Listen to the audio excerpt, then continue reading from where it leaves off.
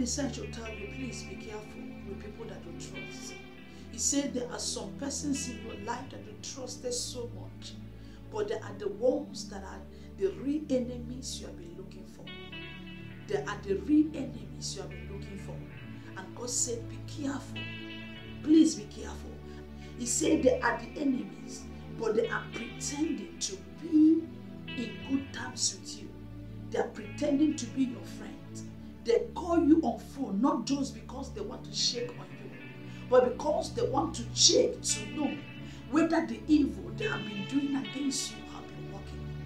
And God said, be careful. He said they smile with you. They even give you counsel. They give you advice. But right after the advice, they will go behind you and begin to work against you and say all manner of things against you.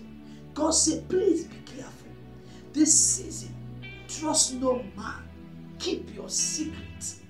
Keep your secret. Keep your marriage secret. Keep your business secret. Keep your secret. They will still come back to inquire. They will even ask you, I thought we were friends. Why are you hiding things from me? Be careful. They have come to check again. But the Lord will give you victory. The Lord will expose all pretenders and deceivers around you. The Lord will expose all of them that are working against you at your back, but pretending to be your friends. In the name of Jesus Christ. Please always be prayerful. Enemies are everywhere. I'm telling you, enemies are everywhere. But we all shall surely escape. We all shall never fall prey of their evil traps. In the name of Jesus Christ. God Almighty bless you. If today is your first time of coming across this YouTube channel, please just know that I celebrate you. I celebrate you. I celebrate whatever you stand for. I celebrate the grace of God upon your life. Please consider subscribing to our YouTube channel.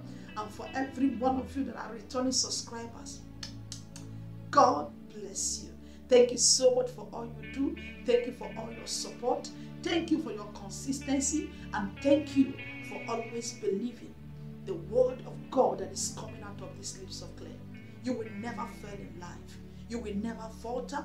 You will never be put to shame. The word of God from this altar will surely work in your life. The prayers I pray for you will continue to work for you. None of the evil plot of the wicked will be executed upon your life.